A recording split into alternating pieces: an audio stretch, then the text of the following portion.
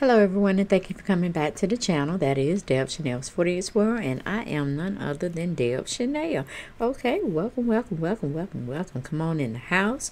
Let's get on into this video that Atlanta Black Star brought out. That's AtlantaBlackStar.com, and the columnist or the correspondent, Tia Berger, is over there bringing out this beautiful salacious story about Kandi Burruss, honey. Now, we know Kandi Burruss been clocking her own tea lately.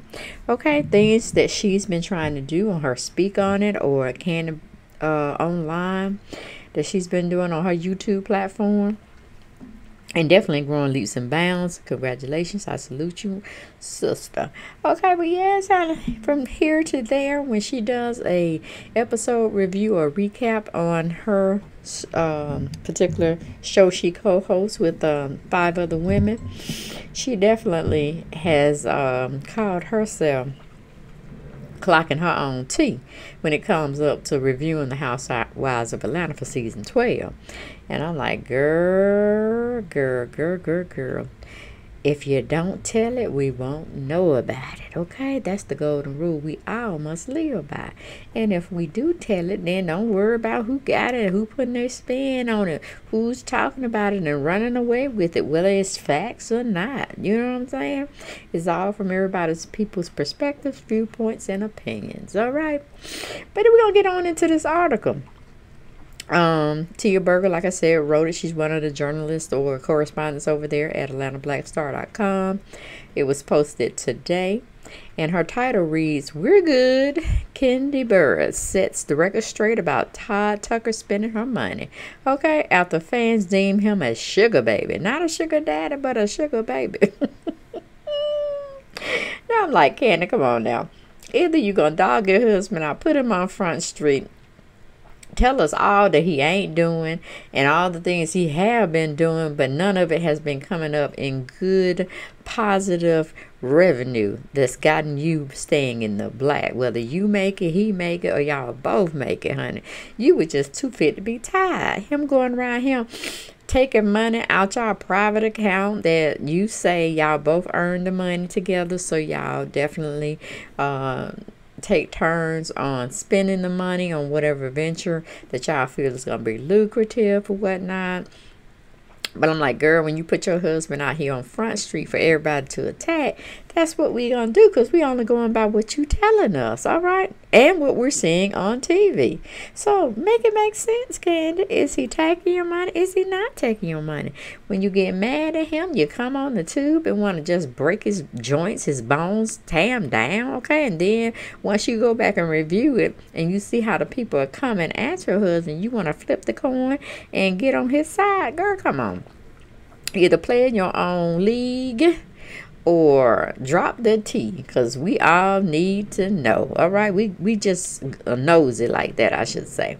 Okay, but anyway, going into the article, it says Kandi Burruss had a few things to get off of her chest, okay, this weekend after fans questioned her husband Todd Tucker's financial habits. Okay, well, we already know he liked to make it rain on them strippers. What he should have been, and what you should have allowed him to do, was taking some of that money that y'all had invested in, and it came back with yielding a high percentage back from you all, ventures out there making money together, whatnot. You should have let him about a strip club, okay? Because it seems like that's what he like to be around. That's like where he like to spend his downtime and where he feels more relaxed in and relaxed at. You should have got him a strip club, okay? But I'm just saying, you could still do it. Just close down some of them other little ventures he's been doing, sell the property off, and go buy you a strip club, okay? And then put some more entities or lease some more buildings around the area, and then maybe he can, I don't know, do whatever he can do, okay, to come out from under your shadow. But going back to the article, it said on Sunday's night episode of The Real Housewives of Atlanta, Burruss and her husband got into a small disagreement over business. After viewing an empty space for a new Mexican restaurant Tucker wanted to open, as they juggle multiple locations of their Old Lady Gang restaurant.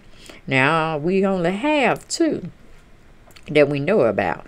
This old lady OG restaurant Mexicana style is supposed to be the third one, Kandi. And you already had to put up another lease, or y'all together put up another lease, or front money to get the other lease in hand to offer this old LG Mexicana type thing going on. I don't know, honey. I don't know. 2 restaurants, okay. Successful, good. Trying to push that envelope a little further, trying to do another restaurant. I don't know, Ken. I don't know.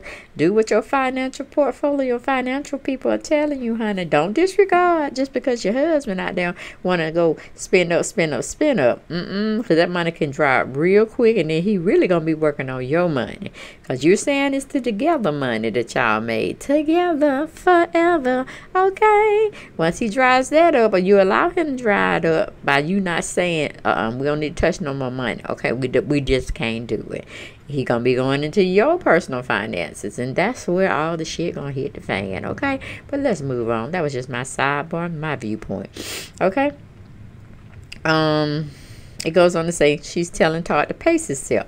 Burruss said in her confessionals, "I've outlasted a recession. I'm a little bit safer in my moves. He wants to tell me how it's supposed to be done." Okay. Well, that's what they do when they get the big head, Kandi. When you don't finance them all this long time, and they think they can see a light through the tunnel, and they want to stand on their own and do things, but you know, men are hard-headed. They don't never like to listen to their wives, okay? Even though their wives can be telling them straight up the truth from sun up to sundown, and they'll have to go get that truth after they done stumbled, fumbled, and blumbled everything. They come running with their tail between their legs back to you saying, "Oh, you're right. I'm sorry. I should have listened to you," and all that kind of stuff. But then they'll be done blew through some $1 trillion, and you be like, I don't want to forgive you right now. I want to wallow in my self-pity of how stupid I could have been to have given you that money. Back up. Give me 50 feet. That's what you're going to be telling him later on. But again, that's my sidebar. We're going to go on to the article, or back to the article. Following the episode, several viewers slammed Tucker for seemingly making bad business decisions at the expense of his wife's personal savings, with some folks even accused him of trying to mooch off her financially. Okay. Burruss, however, set the record straight on social media and let people know that her husband has his own capital. Well, see there again, Kandi, I'm kind of confused, baby. It's y'all money together that y'all saved and put forth an effort to go on and make more lucrative deals, or is it his money? Because, just a few minutes ago you said it was y'all money, or some past investments that became very fruitful and prosperous for you all, and y'all just taking that money and trying to build on and on and on. But now you come around here and tell me, it's his money, sister. You can't, you're lying, girl. You said too much. Social media reacted back to you. They were holding you up, putting you up, and tearing your husband down. But see, nobody would have known none of this if you wouldn't have brought it out on Front Street. That's why I don't know, Kandi, pump your brakes when you've been sitting out here wanting to tell us this, that, and the third, just to amp yourself up and make yourself look a little bit more advertiser friendly, and making us want to watch you more. I mean, just do what you can do with the women, but don't bring. That's a good way to end your marriage in a bad way. But then I'm looking at you too, and I'm looking at it from a perspective like, damn, okay, why is Kandi putting Todd on Front Street like this? Okay, it could be a very smart divorce move, because if you can prove and show that Todd had went through $660,000 worth of money and there was nothing equal to coming back from that, and then you're saying that he don't like to give his biological daughter any money, he's reaping some benefits off of you, and you've already stated that, yeah, okay, you had to give him some money when you put out there that you asked him to leave his company with Bravo Entertainment to come over, because it was like a, what do you call it, it was like, well, you can't work for a company, it's called like, what is the word I'm looking for? I can't think of it. It's not nepotism. It's when you're making money with someone that's making money at the same employment. So I don't know what it's called, infringement, or I can't think of the word. Maybe y'all understand what I'm talking about. But what I'm basically trying to say, when you got two people working together, y'all are in a relationship and the company goes against fraternizing. Maybe that's what the word is, fraternizing with one another and becoming a unity and trying to take from the same fund that's paying you out. I don't think y'all can do business and pleasure at the same time. One of y'all got to quit. Y'all know where I'm going with it anyway. Good. But basically, you know, she can come out and say that she told Todd on her own volition to step away from what he was doing prior and come with her.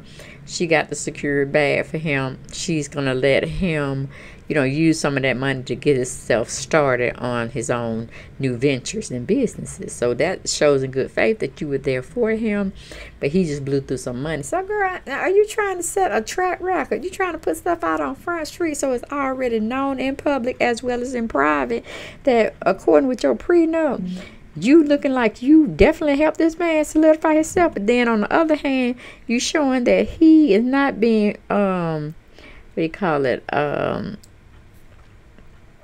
financially aware of what he's doing with the money. He's not being a good host of making sure the money stays in the black instead of being in the red. He's not a good financial accountant when it comes to, you know, making sure everything is the balances are correct, the checks and balances are out there, nothing is outstanding. Are you trying to show him as a poor businessman, Kandi? So if you had to divorce him, you could say, no, I gave him all of this, I gave him all that. He went through all of this, he blundered through all of this frivolously, and I couldn't do it anymore. He was, you know, bleeding me dry. Is that what you're doing, Kandi, girl? Wink, wink. Now, I'm not mad at you if you're doing that way. If you're trying to protect yourself on the long end, then you go ahead, girl. You got the smart businesses. I know Mama Joyce taught you well. Woo-hoo.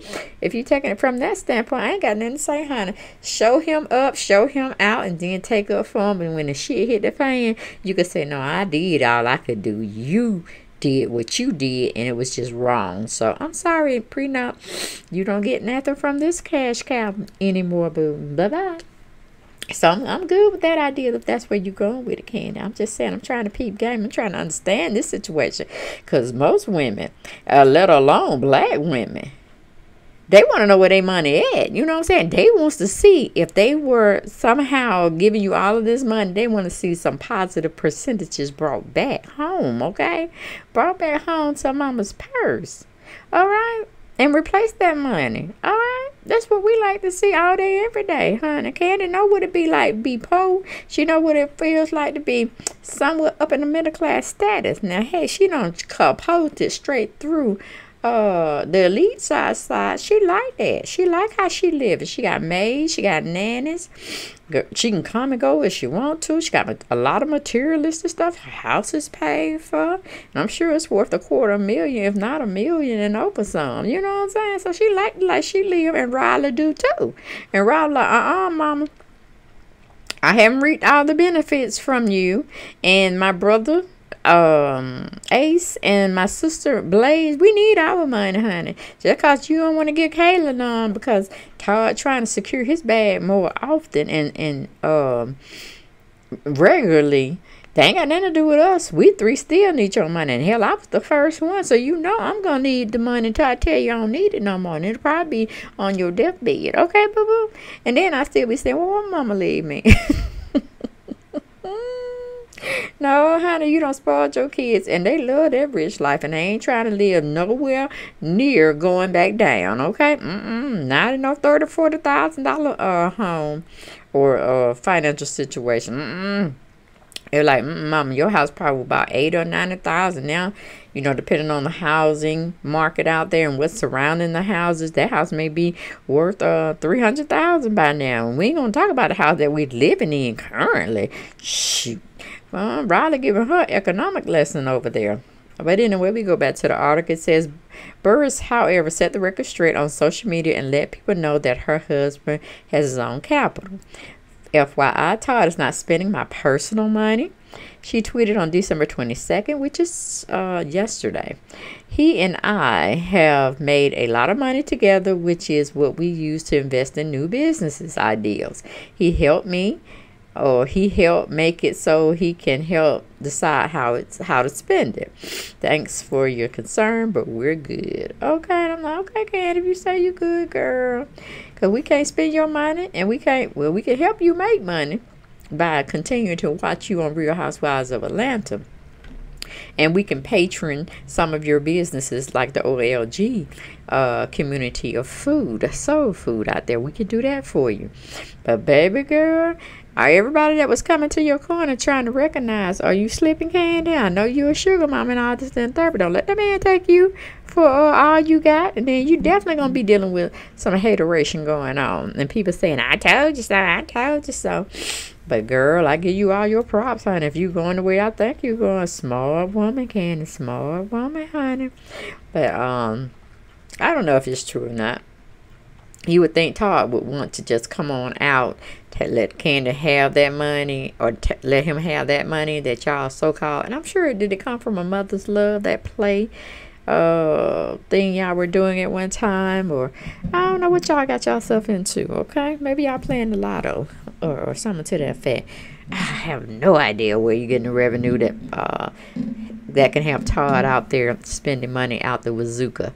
But you know, it's your man, it's your money, it is what it is, it's your contacts, and however y'all made that money, that he is definitely scooping up more than what he's bringing in from what you're saying.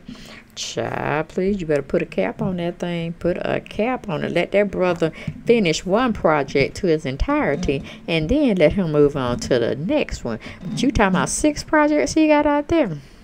Or what's it, 3? I don't know. We just gonna say 3 projects, and none of them have been fulfilled. Child, please. Put a hole on it. Let no more funds come out, and let that brother finish a task at hand. Let him finish those 3 tasks. If he don't only finish 2 of them for 2020, okay? But it is what it is. Okay, that's all I have for this video. Hopefully you all enjoyed it. Don't forget to subscribe to my channel if you haven't done so. Share and like my videos. Share and like my videos. Share and like my videos. And subscribe, people. Okay? Happy holidays, and I will see y'all tomorrow for another video. Blessings. Bye-bye.